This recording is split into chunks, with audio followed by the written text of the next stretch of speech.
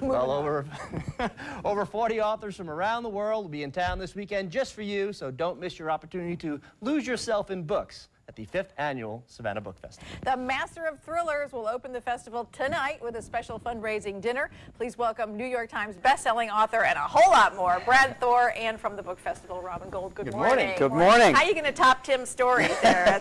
I don't know. I agree with you. I've known some dog show people. It's a little, a little weird. A little weird.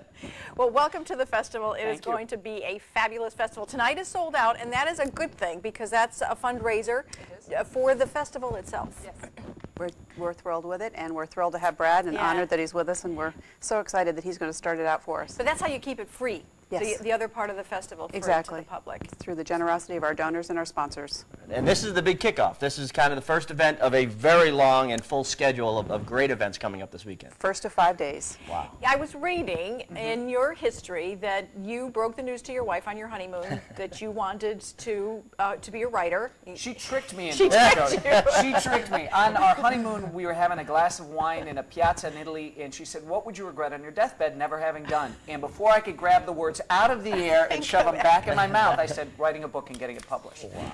But from that thought, writing a book and getting it published, how did you get into these kind of thrillers? Well, you know, it's interesting.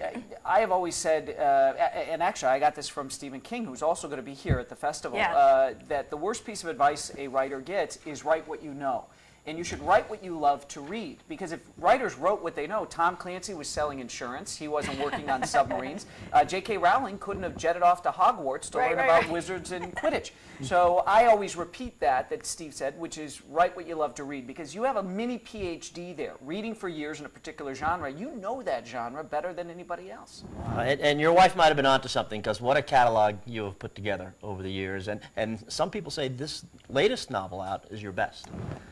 It's one of the most flattering pieces of mail I get, or one of the compliments when people show up at a book festival. They love Full Black. And now Warner Brothers is turning the books all into movies. I'm going to be there, Jason Bourne. Wow. Wow. Yeah, so that's very exciting.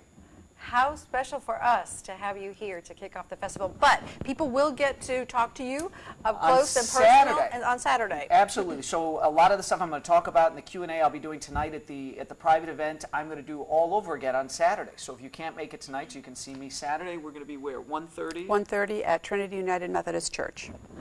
And what are you going to be able to tell people? I mean, obviously you can't tell them how to write a thriller, but as far as getting into them, reading them, enjoying them, what are you going to be able to share with folks? Well, you know, everybody has different sorts of questions when they show up at a book festival. You know, I want to write. At the end of the day, I've always said, it's the act of writing. Give yourself permission to write a lousy first draft. Because if you actually have a passion for writing, there's probably a good amount of talent there. And if you take the pressure off, and I had a lot of pressure when I wrote my first one. I'm going to take a year. Is it going to do well? Am I going to get a publishing deal? If you can kind of put that in a box off to the side and say, all right, I'm going to do a crummy first draft, what you find is your ability to write, the amount of time and how good it is, it hits this neat trajectory and it'll take off for you. You know, people say too, your books tend to parallel a lot of what's happening in the country today. You went with some special ops teams. Talk about that.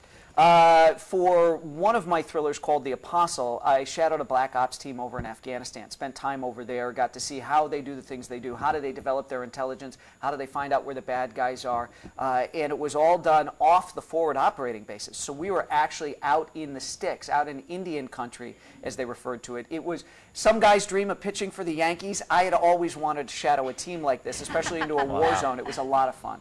A lot of fun. Well, I think you're going to get a lot of questions from the authors themselves, wanting to know just how they can get to the level that you have gotten to. Congratulations on all your success. Thank you very much. And thanks for being here in Savannah. I love Savannah. My pleasure. It. Please go to the website, WTOC.com. We will link you to all the information. There is so much going on. Leopold's Ice Cream, they are creating flavors for all the books. It's wonderful. It has parking instructions and how you can get to all the free events throughout the festival. And we'll also be simulcasting on C-SPAN will be broadcasting live all day, and we'll be live webcasting with some of the venues. Right. All right. Thank you so much. Thanks so much. Thank you. All righty. Doctors discuss